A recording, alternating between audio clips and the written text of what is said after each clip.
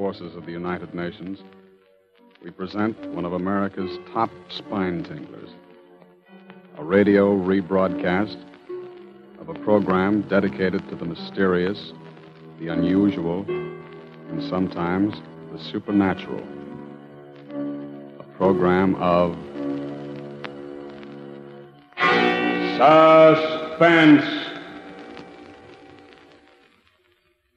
This is the truth. You understand? The truth. It must be the truth. It has to be.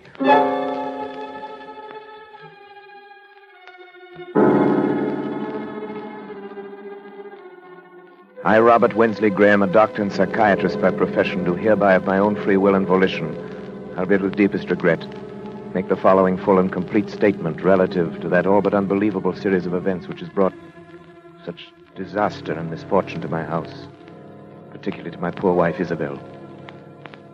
It had its beginning, properly speaking, some 2 months ago, to be exact, on the evening of July 25th. We were in the drawing room, Isabel at the piano, practicing, as she said. Her Aunt Jane and I on the opposite sides of the room.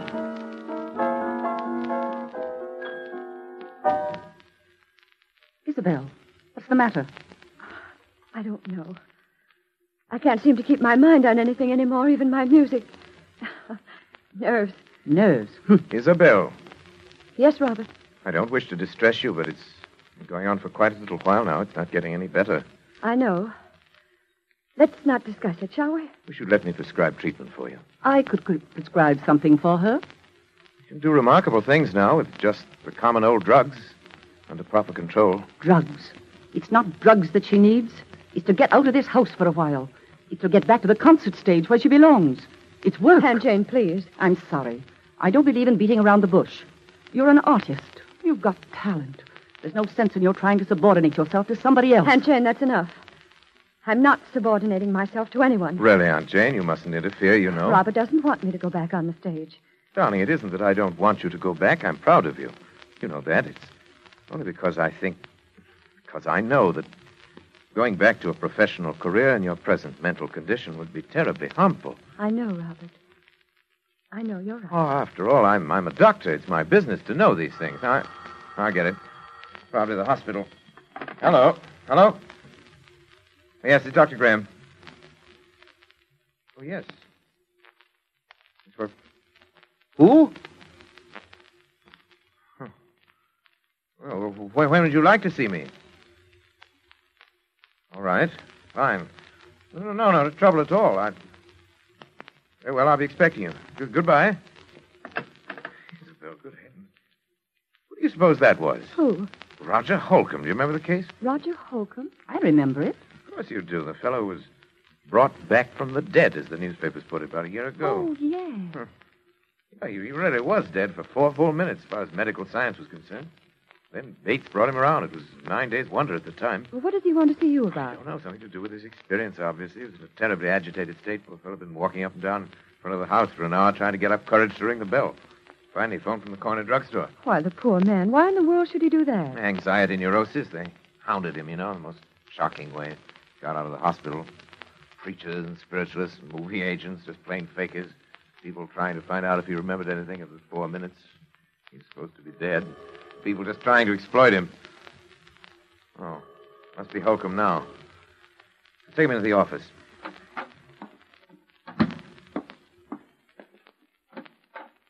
Dr. Graham? Yes, you're Roger Holcomb? Yes. Come in. Pleasure to meet you, Mr. Holcomb. Is it? You come this way, please. My office. Now just sit down anywhere. Lie down on the couch if you like. You look tired. I am tired. Tired unto death. Give me your hand, please. For heaven's sake, there's nothing wrong with my pulse. If that's all you think it is, I'll go. Why did you come to me, Mr. Holcomb? You know my history? Yes, most medical men do. Up until your disappearance. Yeah, most medical men do, all right. Then they tell me I'm crazy. Do you think you are, Mr. Holcomb? Oh, I see. You're like all the rest. Let go of me, please. Just a minute, Mr. Holcomb.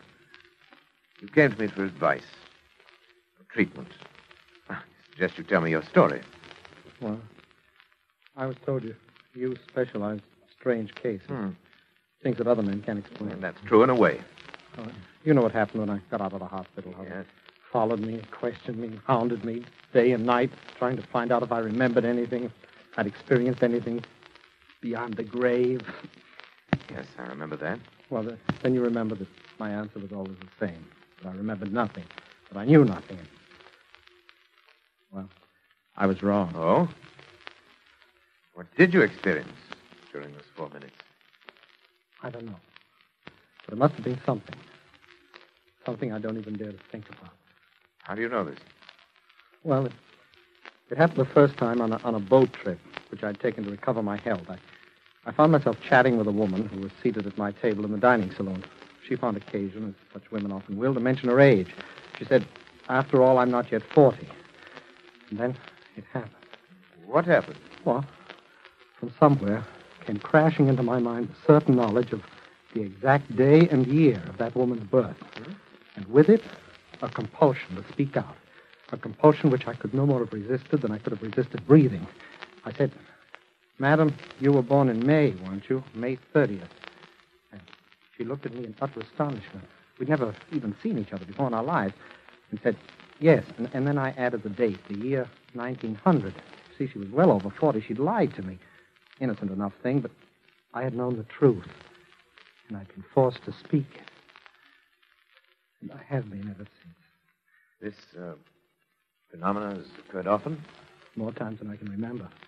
Every time a direct lie, no matter how trivial, is uttered in my presence, I suddenly know the answer to that lie. I know the truth. And I'm compelled to speak it. And this condition has existed only since your... Since my 4 minutes beyond the grave, yes. Quite. It's as though, in that brief time, I glimpsed eternity. As if I'd seen revealed all truth of all the ages. I can never tell you how horrible that seems. I found that men, even the most honest of men, live by lies. Tell me, you have a family, friends who are understanding? Oh, for heaven's sake, Doctor, don't you understand what this has done to me? Yes, I had a family and friends, a girl I was going to marry. Today I'm an outcast, pariah. I'm shunned, feared. I'm hated. Yes, hated. Mr. Holcomb. Mr. Holcomb, I believe that this condition is very real to you. It causes you very real anguish. I want to help you. Do you think you can? I'm confident that I can. Suppose you could arrange to stay with me here at my home for a matter of weeks or months, if necessary. Well, I'll do anything. Good. Anything in the world to be a normal man again, but... But what? Dr. Graham, I can see that you still don't believe me. Oh, no. I beg of you. You don't know the terrible responsibility I'd be to you. I'd be like a spy, like some inexorable prosecutor from another world. Mr. Holcomb, let me worry about that. All right. Is there anyone else in your household who might object? Oh, no, there's only my wife and her aunt. You have your own quarters. Be quite comfortable, I assure you. I'm sure I'd be. It's a lovely house, but I've seen of it. Yes, I'm rather lucky. I'm interested in research primarily. Not much money in that, you know, but a couple of years ago I came into quite a nice inheritance. House went with it. What is it? What's the matter? The inheritance was not yours. It was your wife's. The house is your wife's. You were penniless.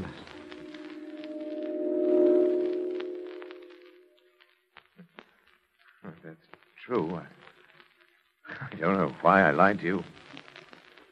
Pride, I suppose. I'm sorry. I told you I couldn't help it. No. I'll go now. Please. Mr. Holcomb, my fault is a small matter. But you see now that I want to help you. Do you believe me now? I believe, Mr. Holcomb, either that you are far more ill than I realized, or that in months to come, you and I must venture into a realm never before explored by mortal man.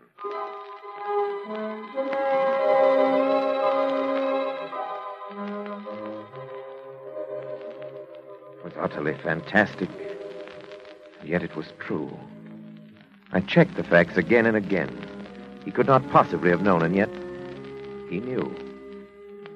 Could you imagine what this meant to a man of science?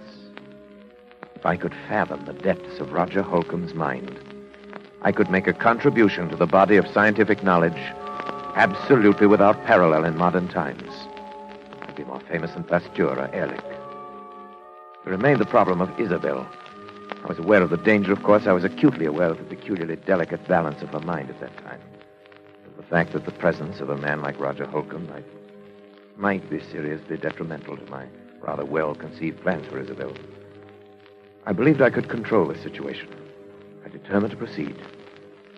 Actually, Holcomb's presence made itself felt almost immediately. The first incident came after he'd been with us.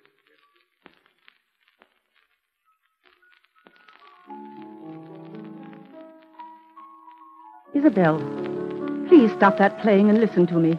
Aunt Jane, you know Robert has said I mustn't talk about it, that it's bad for me. I don't care what Robert said. But he's my doctor and my husband. And I'm not sure that he should be either. Aunt Jane, I don't know much about psychiatry, but I do know that making trouble between a husband and a wife... I'm not making anything that isn't there already, and you know it. Good heavens, girl. Look at yourself. Look what's happened to you since your marriage. I've been sick. He's made you sick. That's ridiculous. Maybe it's just that he's afraid of losing you. Maybe he's even afraid of losing your money. But I'm absolutely convinced that whether he's meant to or not, he's made you believe there's something the matter with you that isn't. Aunt Jane, I simply forbid you to talk this way. And now he brings this psychopath into the house. And don't bring Roger into it.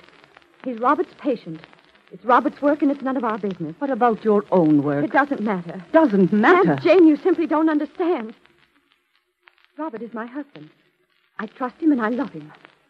Nothing can ever come between us. I'd destroy anything. I'd kill anyone who tried. Isabel, do something before it's too late. Do what? Get away. Leave him. Divorce him. Anything. Oh, I hope we're not interrupting. Of course not, darling. Hello, Roger. Hello, Isabel. Good afternoon. How are you feeling, Roger? I'm better, I think. I think it would be better if we didn't discuss our states of mind, Isabel. Oh, of course, I'm sorry. Well, would you like me to play something for you? You know, I think I'm beginning to get the feel of it again. Really, I do. You're sure we haven't interrupted some conversation? Of course not. We were just discussing how helpful you've been in getting Isabel back to her work again. Roger. No. No, you were not. You were telling Isabel to divorce her husband.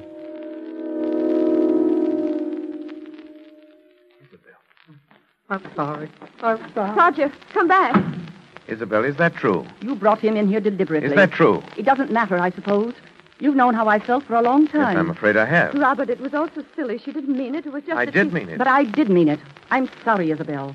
But I've been under this roof too long as it is. Oh, Jane, you're not leaving us. It's best, Isabel. Yes? Yes, I think it's unquestionably best. Best that you go at once.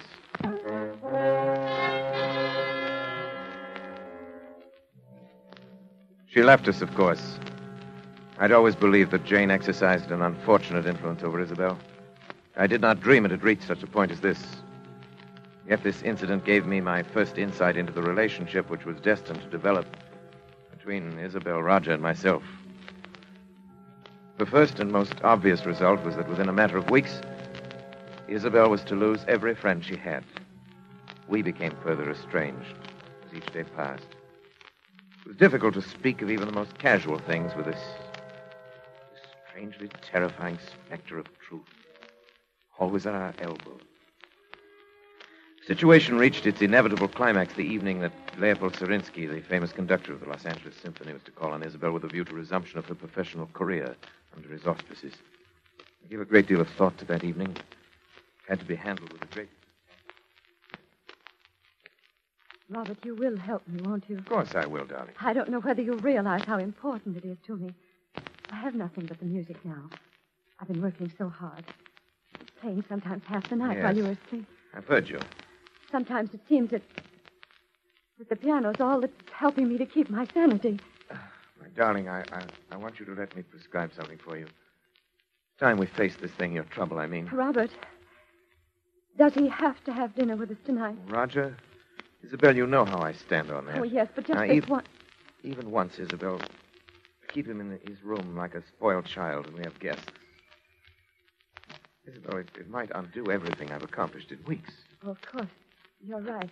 But, Oh, Roger, come in. Robert, I was wondering if I mightn't be excused just tonight. Oh, you're having dinner with us, Roger. Must I? You know you must, Roger, and you know why. Why, Roger, don't you want to meet the great Leopold Surinsky? He's really a wonderful person. Yes, indeed, I would very much. You know, I made my debut with him in 1934. I did a concert with him every year until I... Isabel was very talented, you know. I was? I am. Oh, Roger, I'm going to play with him again. He wants me to open the season in November. Can you imagine what that means to me? I'm so glad, Isabel. And Robert has finally given his consent. Haven't you, dear? I'm sorry. What was it you said, Isabel? I said you'd given your consent to my playing with Surinsky. Well, Isabel, you know I don't want you to think that I'd ever stand in your way. I know, dear. Roger, I'll do the Emperor Concerto, and you will come to hear me. You do want to, don't you, Roger? Please, Isabel, don't ask things of me that can't... What's the matter? What's the matter with both of you? You act as though you thought I wouldn't be able to appear.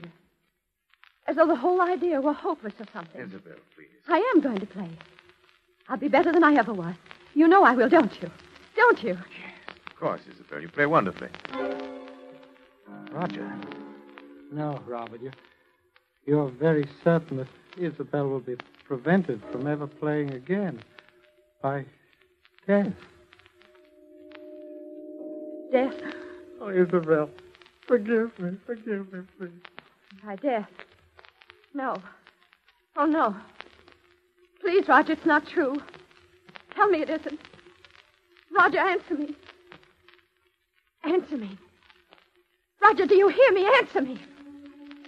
Answer me!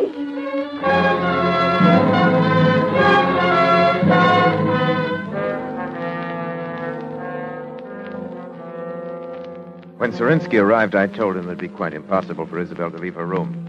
The concert was canceled, and indeed, to my knowledge, she's never touched the piano since that day. By now, to even the most casual observer, it must appear only natural that Isabel had every motive for a desperate, almost paranoid hatred of Roger Holcomb. This much was clear to me. The rest, not yet. But one thing, from any point of view, was certain. I had to keep Roger and Isabel apart. Perhaps what I feared was indeed inevitable. I honestly did not think it so at the time. As a precautionary measure, however, I prescribed a drug for Isabel, which she at last consented to take. I gave her her own supply. She administered it to herself, as I had directed.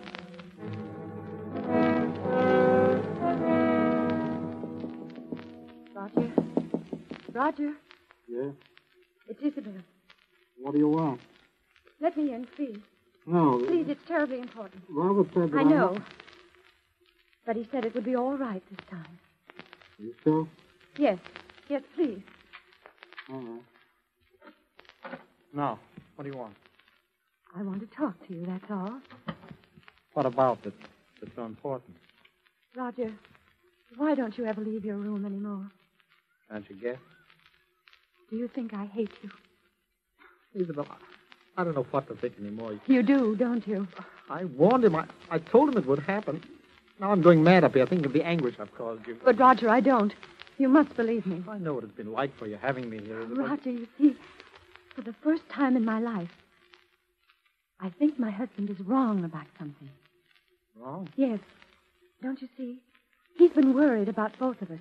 And so this distrust has grown up between us. Well, I don't distrust you, Isabel. You've been more wonderful to me than I But say. you're afraid of me. And that amounts to the same thing. And it's bad. For the both of us. It's hurting both of us. Well, I've often felt I wanted to talk to you, to beg your pardon. Oh, you don't have to do that. We're both sick. But I think if we saw each other sometimes, if we talked the whole thing out, it would help us both. Well, does Robert think so, too? No. Then he didn't tell you it was all right to see me. No. I lied to you. You what? I lied to you. You lied to me. And it didn't happen. Isabel, don't you see? I am getting well. It didn't happen. I know. I don't think it does happen anymore. Except with Robert. With Robert? What makes you think I don't know. Something about the way he acts. The way he is. Oh, but Isabel, he is curing me. Then perhaps you shouldn't have come up with... No, don't you understand? We must see each other. We must talk. No, listen. Isabel. Robert. something's happened that I must tell you Please, you're about. completely overwrought. Oh, but Robert, if I must insist. Isabel, why did you do this? I'm You have to have sorry. a sedative right away. Isabel, get the bottle from your room. Mine? Yes, please, hurry. All right. Robert, she lied to me. Yes, I know. But, Roger, I must absolutely forbid you to talk now. You must trust me. All right, but later I want to have a long talk with you. Of course She we lied. shall. Here it is. I brought my hypodermic, too. I'm glad you did. The other one's mislaid somewhere. Will you give it to him, please? I? Yes, I'm sorry, but this has upset me rather badly. My hands are shaking. Robert, I'm terribly sorry. No matter now. Give him the hypodermic in the upper arm. That's right. There. Thank you. Leave us now, please, Isabel. All right. How are you feeling now, Roger? Well, I'm fine, Robert. I think I'm better than I've been in months. I know you're better. That's why I was so upset to see you. Why, Robert? Can't tell you all my reasons now, but you must trust me and believe in me. Oh, I do, but... Only that I'm afraid for your health. Roger. No. You're afraid of murder. What? Murder. Roger, listen to me. Roger! Murder. Roger, what are you talking about? Roger! Roger!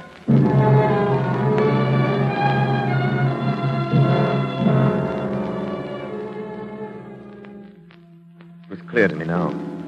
I knew I must take immediate action. I knew that the most terrible consequences might result if Isabel were alone with Roger, even for a moment. But he knew that he'd said so. There was no other explanation. I thought it through most carefully. And yet no plans are perfect. No man is infallible.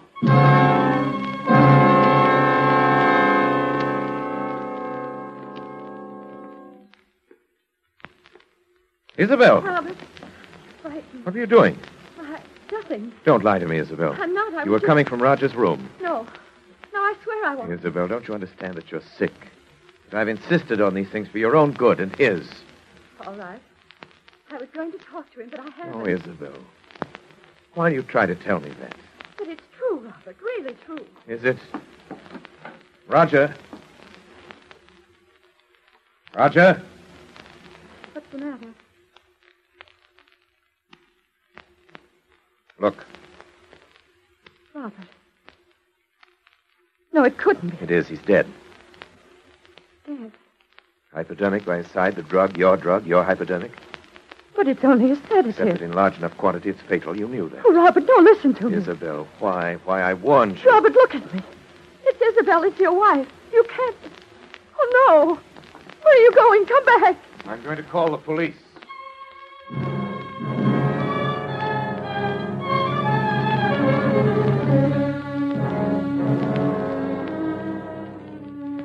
It was perhaps the most terrible decision a man ever had to make, even though it did come not as a shock to me, even from my point of view as a scientist.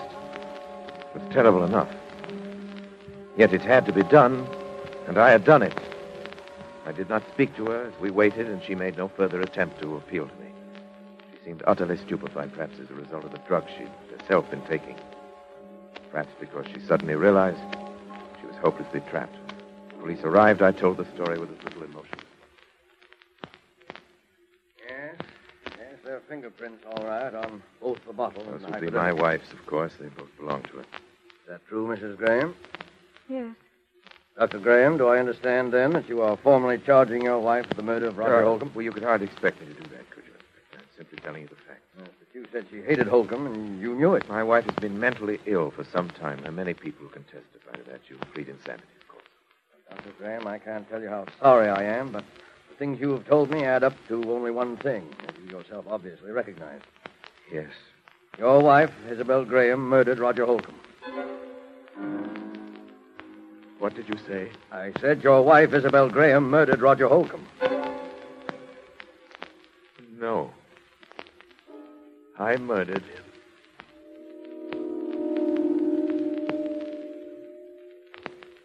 What? I tried to make it appear that Isabel had done it. And I succeeded. But I killed him.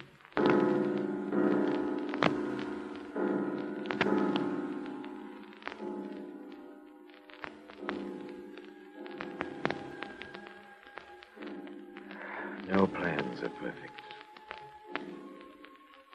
No man is infallible. Yes, I killed Roger Holcomb. And he himself revealed the truth. I'd planned to dispose of Isabel for many months. I'd never loved her. I'd loved only science. I wanted her money, and Holcomb found it out. That was the risk I ran. But any chance lie in his presence, either by Isabel or myself, bring out the truth, and it did. I had no alternative once he'd discovered that but to kill him. It's easy enough to throw the blame on Isabel. I had not counted on that terrible compulsion for the truth. That strange affliction of Roger Holcomb's and its power over me. Did it transfer itself at his death to me? Or was it conscience? It's a pity that it had to end this way. It was a fascinating case.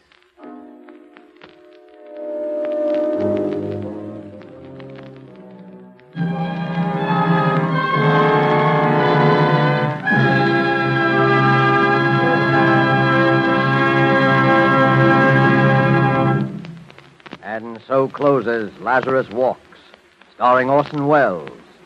Tonight's tale of suspense.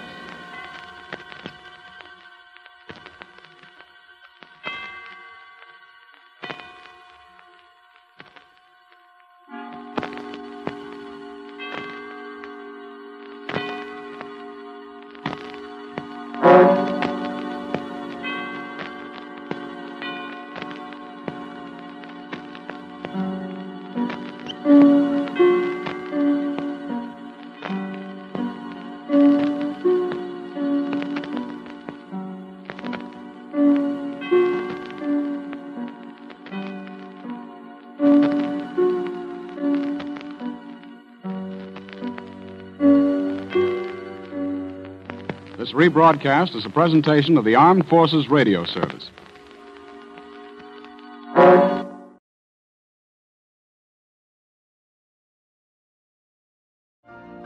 You've been listening to the OTR Gold Network. Find more classic radio at otrgold.com.